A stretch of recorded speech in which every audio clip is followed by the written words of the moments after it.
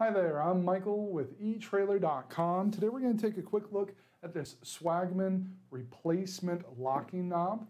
This is going to replace one locking knob for your Swagman Original or XP series bicycle carrier that was manufactured after 2009. So any of those from 2009 and more recently, this will be a direct replacement from Swagman, so you can trust it is going to fit right in place of that original. Give you that extra security to secure the top plate of your bike rack in place.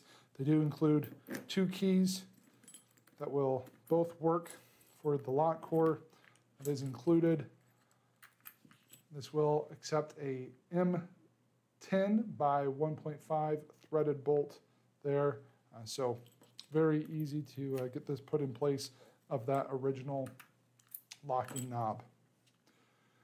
So that's going to complete our look for today. Again, I'm Michael with etrailer.com. Thanks for watching.